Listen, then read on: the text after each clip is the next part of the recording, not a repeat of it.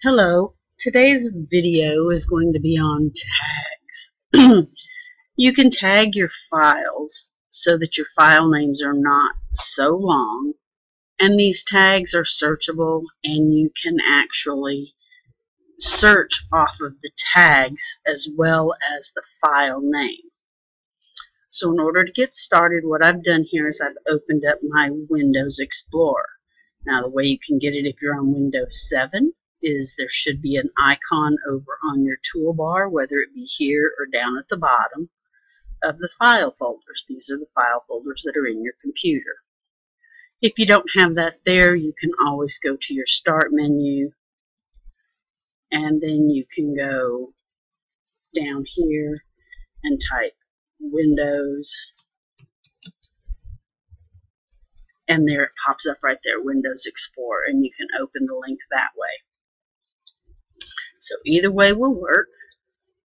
And what I have here is I have a bunch of files. They're all JPEG photos.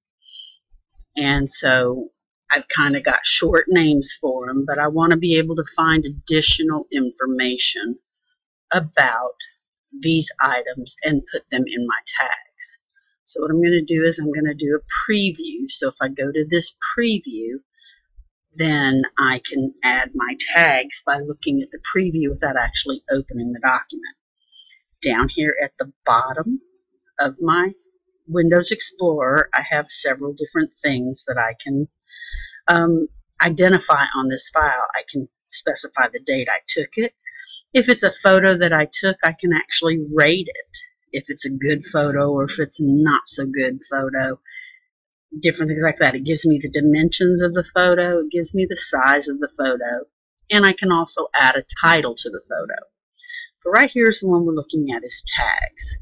Now if your window doesn't look like this, all you have to do is right click anywhere up on the top bar where it says name and date, and then you can check or uncheck the tags button. Now when you uncheck it and recheck it, what happens is it puts it at the end. And for this application, as well as other applications, I like to have my tags next to my name. Just makes better sense to me. So we're going to make that a little bit bigger so we can see our other information. So on this one down here, I'm going to go to my tags, and I'm just going to start adding those tags. So the name on this is Countryman. So I'm going to put that on there. And there's a semicolon after that.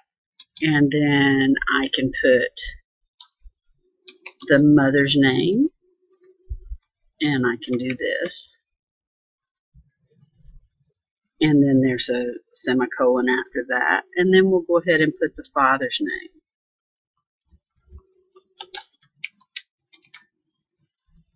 And I could also go ahead and tag the state that it was in and anything else. So it was in Norway Township in Wright County. So I'll go ahead and put Wright County. And those are all the tags that I need. And then I hit enter. And then as you can see, we'll go ahead and turn that off. And we'll open this up, and all of those items are listed there. And I've already done this one, so we'll go ahead and do another one. We'll go down here to John Kurt Kieser, and we'll click on his, and we'll go ahead and view, and then we'll start adding his tags. Kyeser, and then we'll add his mother.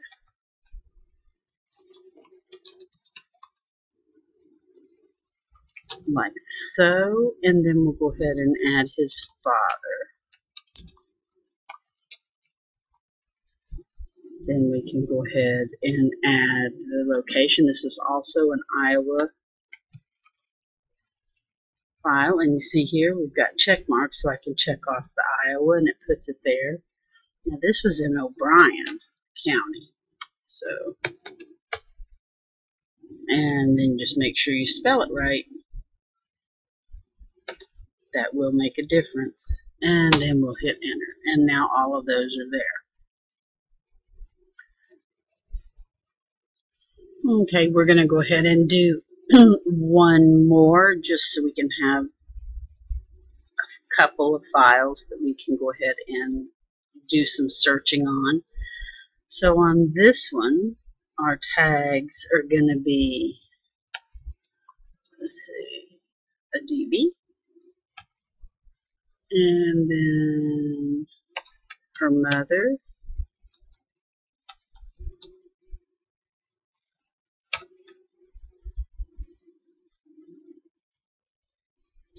and then her father.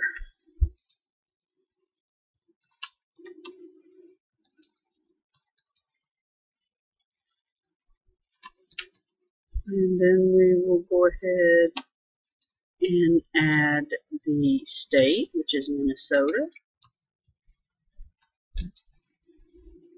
And it was in Hennepin County.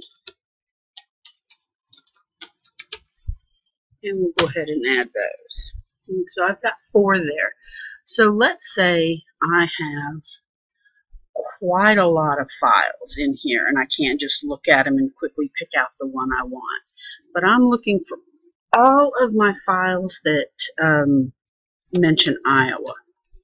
In my search bar, if I just type Iowa and hit enter, you see only 2 files came up. And if we open those tags up, it highlights the Iowa.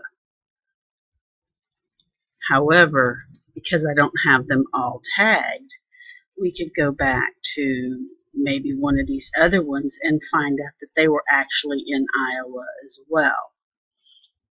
And I believe Albert actually was in Iowa. Let's take a look at his. Yep, see, he was in Iowa as well, but I didn't capture him when I typed Iowa. And the reason we didn't capture him is because his tag doesn't have Iowa. But can you imagine trying to name these files with all of this information? So using tags is very helpful, especially on censuses when it references more than one person. Now, some things you need to know about tags is if it is a PNG file, type file, it will not tag. So you have to convert your PNG file to a JPEG file. The PNG files, I notice, are files that you use with your snipping tool.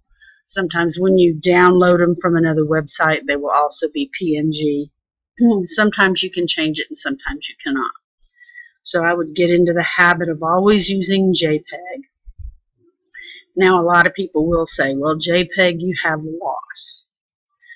The way you get loss with JPEG is if I were to open a file and then when I went to close it, I renamed it, that's where you get the loss. But if you just go in and you right click and you go rename and you change the name of the file, it will not change the size of the file and you get no loss. So just get in the habit of, if you want to rename your files, to right click on the file and rename it. Don't open it and try to rename it. And you'll keep the same size file and you'll keep the same amount of pixels in there and you won't have loss. This is something that you can also take a look and search on the internet if you'd like for that proof. But the loss happens when you consistently open and close the files, which is another good reason to use the preview pane, because I can click on this, I can quickly see what it is I'm looking at, and I'm not opening these files, so I'm not getting any loss from these files. So hopefully this little tutorial on tags helped you out, and it makes a little bit better sense, and you can get in there and start tagging those files, your pictures, as well as your documents and your Excel files. Now we did discover that we did discover that PDF files are also not taggable. So we'll have to find another way to label those. But pretty much all of your images except PNG and all of your document files except PDF, you can get in there and you can tag. So happy tagging!